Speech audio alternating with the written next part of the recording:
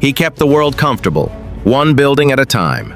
Born in 1898, David Crostwate Jr. was an ingenious engineer and inventor who revolutionized heating, ventilation, and air conditioning systems.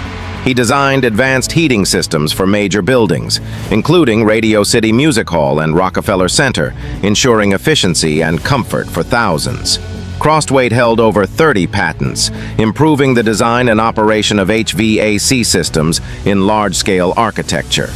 As a black engineer in the early 20th century, he broke racial barriers while shaping the future of building technology. His innovations not only enhanced comfort, but also influenced modern climate control standards. David Crostwate Jr. proved that engineering brilliance can touch lives on a grand scale.